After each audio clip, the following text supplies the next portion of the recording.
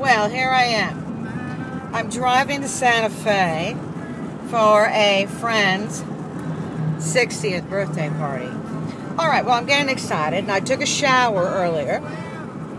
You know, wash the hair, curls, get all prepped. Well, I forgot the baking soda in the other room. And I get out of the shower with my sandals on, right? Okay. Run naked to get whatever I need. It was the baking soda. So I get back in, I slip my shoes off, and poof! It's one of those showers where it's got the seat, but you never sit in it because it's got all the shampoos and shit on it. Well, there I go. Down. I'm down for the count. I mean, down on my knee.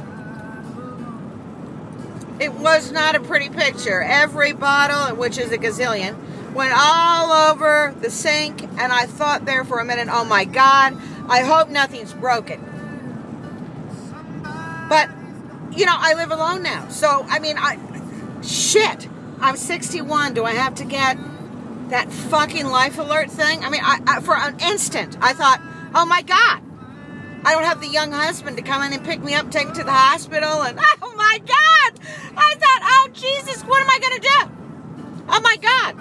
So now I've got to get information about the damn life alert, for Christ's sakes.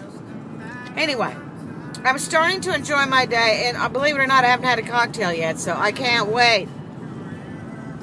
And I got her a fabulous vibrator. Well, you know, it's full body. So, you know, it's one of those real kind of like $350 job things. Woohoo! So, anyway, I'll talk to you soon. I had to let you know about the life alert. And besides my costume jewelry, I'll have on my life alert necklace. Bye-bye.